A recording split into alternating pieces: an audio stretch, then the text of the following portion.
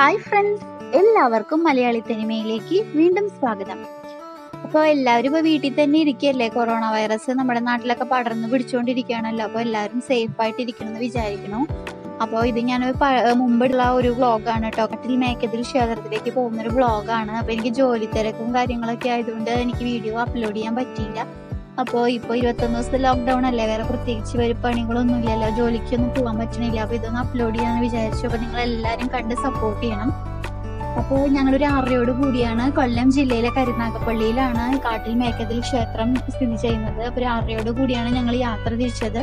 തിരുവനന്തപുരത്ത് നിന്നാണ് കേട്ടോ യാത്ര തിരിച്ചത്. അപ്പോൾ പോകുന്ന വഴിയിലുള്ള ദൃശ്യങ്ങളാണ്. അപ്പോൾ നമ്മൾ ഹൈവേയിലൂടെയാണ് ഇപ്പോൾ പോകുന്നത്.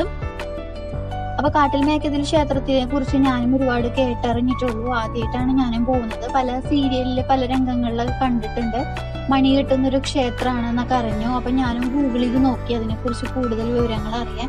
അങ്ങനെ ഞാൻ അറിഞ്ഞ കാര്യങ്ങൾ കുറച്ച് നിങ്ങൾക്കും കൂടെ ഷെയർ ചെയ്യാം കേട്ടോ. അപ്പോൾ കുറെ പേര് പോയിട്ടുണ്ടാവും, എന്നേക്കാൾ കൂടുതൽ അറിവുകളൊക്കെ ഉള്ളവരുണ്ടായിരിക്കും. അപ്പൊ എനിക്കറിയുന്ന കുറച്ച് അറിവുകൾ നിങ്ങൾക്ക് കൂടെ ഷെയർ ചെയ്യാണ്. അപ്പൊ കാട്ടിൽ മേക്കത്തിൽ ക്ഷേത്രത്തിന്റെ പ്രത്യേകത എന്ന് പറഞ്ഞാൽ കടലിനും കായലിനും നടുവിലാണ് ഈ ക്ഷേത്രം സ്ഥിതി ചെയ്യുന്നത്. ഈ ക്ഷേത്രത്തിലെ ദേവി എന്ന് പറയുന്നത് ഭദ്രകാളി അമ്മയാണ്. അപ്പൊ ഈ അമ്മയെ കാട്ടിലമ്മ എന്നുള്ള പേരിൽ അറിയപ്പെടുന്നുണ്ട്. അപ്പോൾ ഈ ക്ഷേത്രത്തിലേക്ക് നമുക്ക് കടക്കണം എന്നുണ്ടെങ്കിൽ ഒരു ജങ്കാറ് കടന്ന് വേണം അവിടെ എത്താൻ. കാരണം കടലിനും കായലിനും നടുവിലാണല്ലോ. ഒരു ജങ്കാറ് അതിനു വേണ്ടിയിട്ട് ക്ഷേത്ര ഭരണസമിതി തന്നെ ഏർപ്പെടുത്തിയിട്ടുണ്ട്.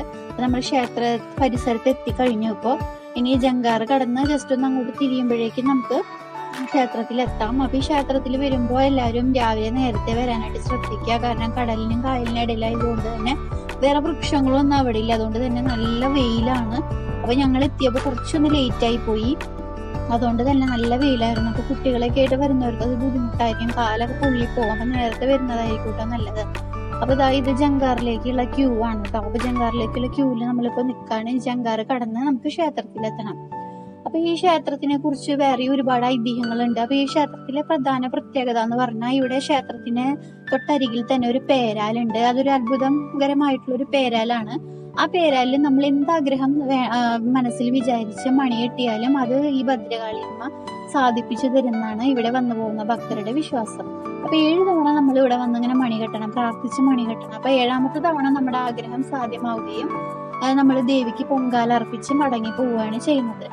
അപ്പൊ ഇതൊക്കെയാണ് ഈ ക്ഷേത്രത്തിന്റെ പ്രത്യേകത കേട്ടോ. അപ്പൊ ഈ കടവിനെ പറയുന്ന പേര് കൊട്ടാരക്കടവ് എന്നാണ്. അപ്പൊ ഈ കൊട്ടാരക്കടവ് എന്നുള്ള പേര് കിട്ടിയതിനും പഴയ പല ഐതിഹ്യങ്ങളും ഉണ്ട്. കാരണം നമ്മുടെ മാർത്താണ്ഡവർമ്മ രാജാവ് പണ്ട് കടൽ മാർഗം ഇതുവഴി സഞ്ചരിക്കുകയുണ്ടായി. അപ്പൊ അദ്ദേഹത്തിന് ഒരു സ്വപ്ന ദർശനം ഉണ്ടായി. കടലിൽ ഒരു ദിവ്യ ജ്യോതി മുങ്ങി താഴ്ന്നതായിട്ട് അദ്ദേഹത്തിന് സ്വപ്ന ദർശനം കിട്ടി. അങ്ങനെയാണ് അദ്ദേഹം ഇവിടെ ഈ പ്രതിഷ്ഠ നടത്തിയത്. അങ്ങനെ അദ്ദേഹം അവിടെ തന്നെ ഒരു കൊട്ടാരം പണി കഴിക്കുകയും അവിടെ ഒന്ന് താമസിക്കുകയും ഉണ്ടായിരുന്നു. അപ്പൊ അതുകൊണ്ട് തന്നെയാണ് ഇതിന് കൊട്ടാരക്കടവ് എന്നുള്ള പേര് കിട്ടിയത്. അപ്പൊ ഈ കൊട്ടാരക്കടവ് എന്ന് പേര് കിട്ടാൻ കാരണം ഇവിടെ ഒരു കൊട്ടാരമൊക്കെ പണി കഴിപ്പിച്ച് അദ്ദേഹം വിശ്രമവേളകളൊക്കെ ഇവിടെ നടത്തുകയുണ്ടായി. അപ്പൊ അങ്ങനെയാണ് കൊട്ടാരക്കടവ് എന്നുള്ള പേര് വന്നത്.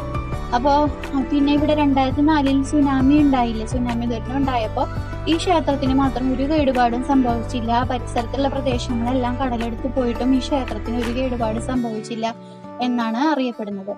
അപ്പോ അതുകൊണ്ട് തന്നെ ഈ ഇവിടുത്തെ ദേവിയുടെ അത്രയും ശക്തിയെ കുറിച്ചൊക്കെ നമുക്ക് മനസ്സിലാക്കാം. പിന്നെ ദിനംപ്രതി ഭക്തജനങ്ങൾ ഇവിടെ വന്ന് കൂടിക്കൊണ്ടേയിരിക്കുകയാണ് ദിനംപ്രതി. അപ്പൊ അതുകൊണ്ടൊക്കെ തന്നെ നമുക്ക് ഈ ദേവിയുടെ ശക്തി എത്രത്തോളം ഉണ്ട്, നമ്മുടെ ആഗ്രഹം ദേവി സാധിപ്പിച്ചാലെന്ന് നമുക്കും പ്രാർത്ഥിച്ചിട്ട് ഞാനും ഇവിടെ ഒരു മണി കെട്ടാൻ പോവാണെന്ന്. അപ്പൊ ആ ക്ഷേത്ര പരിസരവും കാര്യങ്ങളൊക്കെയാണ് കേട്ടോ കാണുന്നത്. അപ്പൊ ക്ഷേത്രത്തിലാണെങ്കിൽ പുനരുദ്ധാരണ പരിപാടികളൊക്കെ നടന്നുകൊണ്ടിരിക്കുകയാണ്. അപ്പൊ ക്ഷേത്രത്തിലെ മറ്റു കാഴ്ചകൾ കാണാൻ ക്ഷേത്രത്തിന്റെ കൊടിമരം നമുക്ക് അകലെ നിന്ന് തന്നെ കാണാം കേട്ടോ. അപ്പൊ ക്ഷേത്ര പരിസരവും കാര്യങ്ങളൊക്കെ കണ്ടിട്ട് പിന്നെ ഇവിടുത്തെ മറ്റു പ്രത്യേകതകളും കാര്യങ്ങളൊക്കെ എന്തൊക്കെയാണെന്ന് നമുക്ക് പറയാം.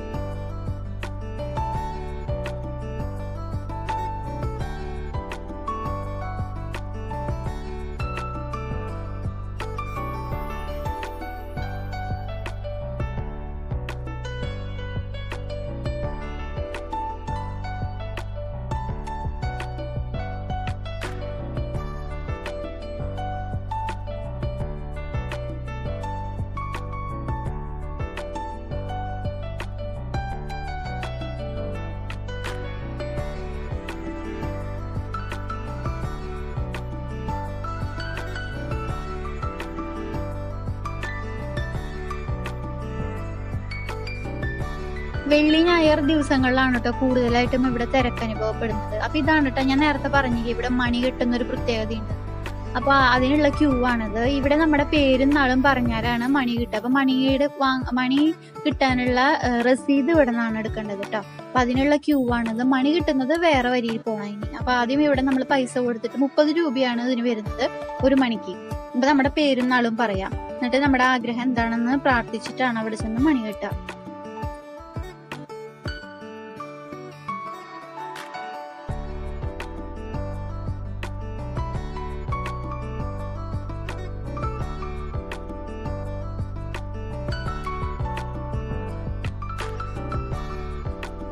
മണിക്കുള്ള രസീത് അപ്പൊ ഞങ്ങൾ എടുത്തു. അപ്പൊ മണി നമുക്ക് തരുന്നത് പലതരം ട്രേയിൽ വെച്ചിട്ടാണ് കേട്ടോ. അപ്പൊ orange colour tray, blue colour tray, അതുപോലെ ചന്ദന കളർ ട്രേ, അങ്ങനെ പല കളർ ട്രേസ് ഉണ്ട്. അപ്പൊ ആ ട്രേസും കൊണ്ട് നമ്മൾ ഇനി ചെല്ലണം, വേറൊരു ക്യൂവില് ചെല്ലണം. അപ്പൊ അവിടെ ചെന്നപ്പോഴാണെങ്കിൽ വളരെ തിരക്ക്. അപ്പൊ അവര് പറഞ്ഞു നമ്മള് ട്രേ അവിടെ വാങ്ങിച്ചു വെച്ചു അവര്. എന്നിട്ട് പറഞ്ഞു നമ്മളോട് തൊഴുതിട്ട് വരാൻ പറഞ്ഞു. അപ്പൊ നമ്മൾ ആദ്യം തൊഴാന്ന് വിചാരിച്ചിരിക്കുകയാണ്, കാരണം അവിടെ മണി ആയിട്ടില്ല, പൂജിച്ച മണി കിട്ടാൻ ടൈം എടുക്കും. അപ്പൊ നമ്മളോട് തൊഴുതിട്ട് വരാൻ പറഞ്ഞു. അപ്പൊ തൊഴാനുള്ള ക്യൂലാണ് കേട്ടോ നമ്മളിപ്പോ നിൽക്കുന്നത്. പിന്നെ ഇവിടുത്തെ പ്രത്യേകത എന്ന് പറഞ്ഞാൽ ഇവിടെ മുടി കെട്ടി വെച്ചിട്ട് മാത്രമേ അകത്ത് പ്രവേശനമുള്ളൂ സ്ത്രീകൾക്ക്. അപ്പൊ മുടി നന്നായി കെട്ടി വെക്കണം, അതാണ് ഇവിടുത്തെ പ്രത്യേകത. അപ്പൊ ഞാൻ പറഞ്ഞ പേരാലാണ് കേട്ടോ സൈഡിൽ കാണുന്നത്. കണ്ട നിറയെ മണിയുണ്ട് അതില്, ശ്രദ്ധിച്ചാൽ കാണാൻ പറ്റും. നിറയെ മണിയാണ്, ഒരു ലക്ഷക്കണക്കിന് മണികൾ അതിലായിട്ടുണ്ടാവും. അത് ദിവസം പ്രതി അവർ പഴയ മണികൾ മാറ്റുന്നുണ്ട് കേട്ടോ. എന്നിട്ടും അതുപോലെ ഒരുപാട് മണികൾ അതിൽ തൂങ്ങിക്കിടക്കുന്നതായി കാണാം. അപ്പൊ ലക്ഷക്കണക്കിന് ജനങ്ങൾ വന്ന് അവരുടെ ആഗ്രഹം സാധിക്കാനായിട്ട് മണി കെട്ടുന്നുണ്ട്. അപ്പൊ നമ്മൾ ഇനി ക്ഷേത്രത്തിലേക്ക് പ്രവേശിക്കാൻ പോവാണ്. അപ്പൊ ക്ഷേത്രത്തില് തൊഴുത് കഴിഞ്ഞ് പുറത്തിറങ്ങിയിട്ട് നമുക്ക് ബാക്കി കാഴ്ചകളൊക്കെ കാണാം കേട്ടോ.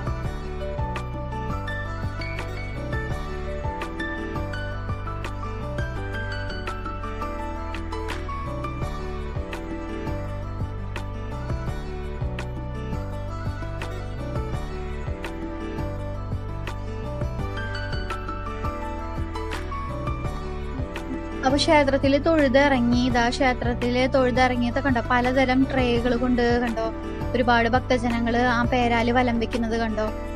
ഇതാണ് കേട്ടോ ക്ഷേത്രം. ബാക്കിൽ കണ്ടോ കടലാണ്. അപ്പൊ ഞങ്ങൾ തൊഴുതിറങ്ങി ഇനി നമ്മള് ട്രേയില് കൊണ്ട് മണി വാങ്ങാൻ പോവാണ് കേട്ടോ. അപ്പൊ മണി എന്ന് പറഞ്ഞാൽ പല കളർ മണികളുണ്ട്, പല കളർ ട്രേകളുണ്ട്. കണ്ടോ, നീല കളർ ട്രേ നൽകുന്ന കൗണ്ടർ, അങ്ങനെ ചന്ദന കളർ കിട്ടുന്ന കൗണ്ടർ, ഓറഞ്ച് കളർ, അങ്ങനെ പല കൗണ്ടറുകളുണ്ട്. അപ്പൊ നമുക്ക് ഏത് ട്രേയിലാണോ നമുക്ക് രസീത് അവർ തന്നത് ആ കൗണ്ടറിൽ നമ്മൾ ചെന്നിക്കണം. അപ്പൊ എന്റെ കയ്യിലുണ്ടായിരുന്നത് ക്രീം കളർ ട്രേ ആണ്. അപ്പൊ ഞങ്ങൾ ക്രീം കളറിന് എഴുതി വെച്ചിട്ടുള്ള, ചന്ദന കളർ എഴുതി വെച്ചിട്ടുള്ള അവിടേക്ക് പോവാണ്. അപ്പൊ അവിടെ നമ്മുടെ പേരും നാളും വിളിക്കും. അപ്പൊ നമ്മള് ആ മണിയും കൊണ്ട് മണി വാങ്ങിച്ചിട്ട് ഒരു ട്രേ വെച്ചിട്ട് തന്നെയാണ് മണിയും തരുന്നത്. അതും കൊണ്ട് ഇനി പേരാലിന്റെ അടുത്തേക്ക് പോവാണ് ചെയ്യുന്നത്. അപ്പൊ ഇവിടെ അതിനെ ഏർപ്പെടുത്തിയിട്ടുള്ള ഒരാളുണ്ട്. അപ്പൊ അയാള് നമ്മുടെ പേര് വിളിക്കും, ഒരു ശാന്തിക്കാരനാണ്. അപ്പൊ ആള് പേര് വിളിക്കുമ്പോ നമ്മള് നമ്മുടെ ട്രേ വാങ്ങാം. വളരെ തിരക്കായിരുന്നു കേട്ടോ. കൂടാതെ ഞങ്ങൾ പോയിരുന്നത് ഞായറാഴ്ച ദിവസമാണ്. അപ്പൊ അതുകൊണ്ട് തന്നെ വളരെയധികം ഭക്തജന തിരക്ക് ഉണ്ടായിരുന്നു.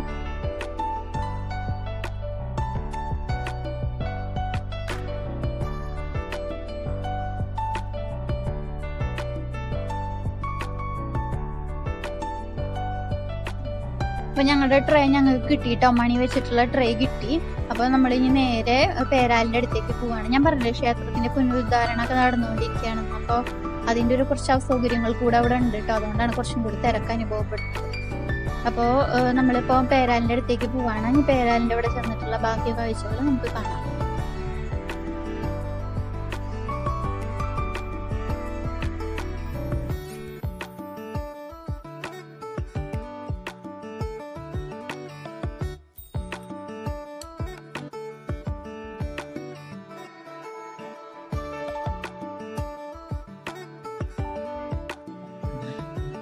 ഇതാണ് അത്ഭുതങ്ങൾ നിറഞ്ഞ പേരാല്. കണ്ടോ, ഒരുപാട് മണികള് തൂങ്ങിക്കിടക്കുന്നത് കണ്ടോ.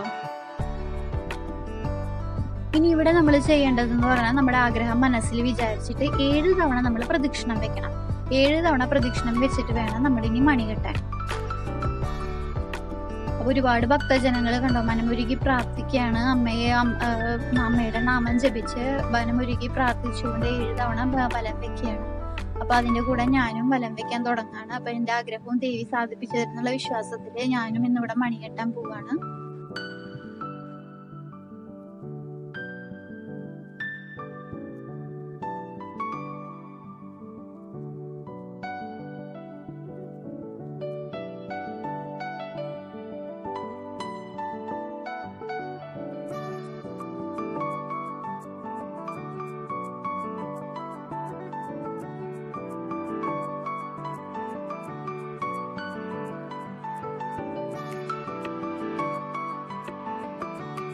അപ്പൊ നല്ലൊരു അനുഭവം തന്നെയായിരുന്നു കേട്ടോ ഈ ക്ഷേത്രത്തിൽ വന്ന് തൊഴുക. പുതിയൊരു അനുഭവമായിരുന്നു. വേറെ എവിടെയും കാണാത്ത ഒരു പ്രത്യേകതയായിരുന്നു ഇങ്ങനെ മണി കെട്ടുന്ന ഒരു ക്ഷേത്രം. വേറെ എവിടെയും ഞാൻ ഇങ്ങനെ കണ്ടിട്ടും കേട്ടിട്ടൊന്നുമില്ല.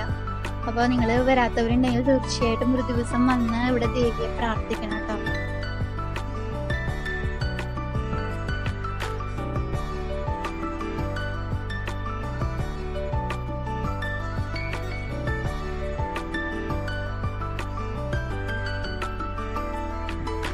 ഇനി ഞാൻ പറഞ്ഞിരുന്നല്ലോ, നമുക്ക് 7 തവണ നമ്മളിവിടെ വന്ന് പ്രാർത്ഥിച്ച് മണി കെട്ടുമ്പോൾ 7ാമത്തെ തവണ നമ്മുടെ ആഗ്രഹം സാധ്യമാവും അപ്പോഴേക്കും. അപ്പൊ അവിടെ വന്ന് പൊങ്കാല അർപ്പിച്ചിട്ട് വേണം നമ്മൾ തിരിച്ചു പോകാൻ. നമ്മുടെ സന്തോഷത്തിനായിട്ട് ദേവിക്ക് വേണ്ടി പൊങ്കാല അർപ്പിക്കണം. അപ്പൊ എന്നും പൊങ്കാല ഇടാനുള്ള സൗകര്യം ഇവിടെ ഉണ്ട് കണ്ടോ. ഒരുപാട് അമ്മമാരും ചേച്ചിമാരും അവരുടെ ആഗ്രഹങ്ങൾ സാധിച്ച് പൊങ്കാലയിട്ട് പോകുന്നത് ആ കാഴ്ചയാണ് കേട്ടോ നമ്മൾ കാണുന്നത് കണ്ടോ. അപ്പൊ ഇന്ന് വന്നാലും നമുക്കിവിടെ പൊങ്കാല ഇടാനുള്ള സൗകര്യമുണ്ട്.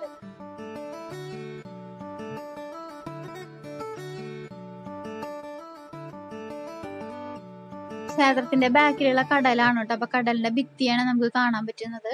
അവിടേക്കൊന്നും പോയി വീഡിയോ കവർ ചെയ്യാൻ എനിക്ക് സാധിച്ചില്ല, കാരണം അത്രയധികം വെയിലായിരുന്നു, വളരെ ചൂടായിരുന്നു മണലൊക്കെ. അതുകൊണ്ട് ആ ഭാഗത്തേക്കൊന്നും പോവാൻ സാധിച്ചില്ല. അപ്പൊ ഇന്നത്തെ നമ്മുടെ യാത്ര അവസാനിക്കുകയാണ്. അപ്പൊ ഇന്ന് ദേവിയുടെ അടുത്ത് പ്രാർത്ഥിച്ച് മണികെട്ടി ഞാൻ തിരിച്ചു പോവാണ്. അപ്പൊ അതാ തിരിച്ചു പോവാണ്. വീണ്ടും ഫെറിയിൽ കയറി പോവാണ്. ഫെറി ജങ്കാറ് പല പേരിൽ പറയുന്നുണ്ട്.